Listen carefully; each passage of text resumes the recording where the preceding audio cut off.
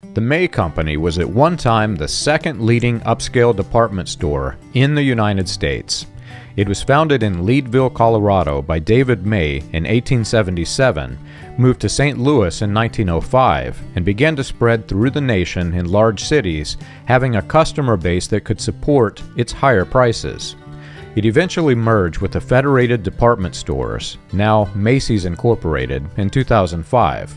It was in the elite shopping district in Los Angeles that William Branham issued a failed prophecy to his son, Billy Paul Branham.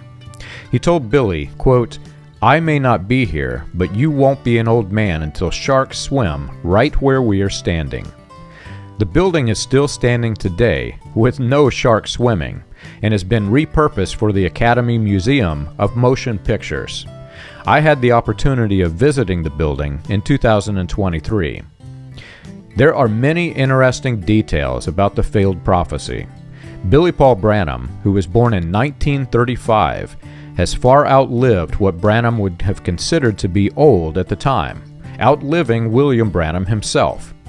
In retellings of the prophecy, Branham added additional details of the alleged vision, claiming that Capernaum, which has never been under the sea, was submerged under the Sea of Galilee.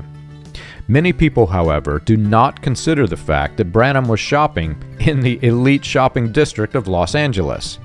Branham claimed to have never taken an offering in his life and used the stage persona of a poor, humble Kentucky bumpkin transplanted into Indiana, not the persona of a person who would shop in stores that many of his followers could not even afford to enter.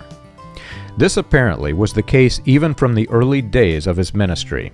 In 1947, for example, a lost and found advertisement was ran in the Jeffersonville Evening newspaper for a missing pair of alligator shoes. Apparently, Meta Branham lost her expensive shoes near the local Kroger store.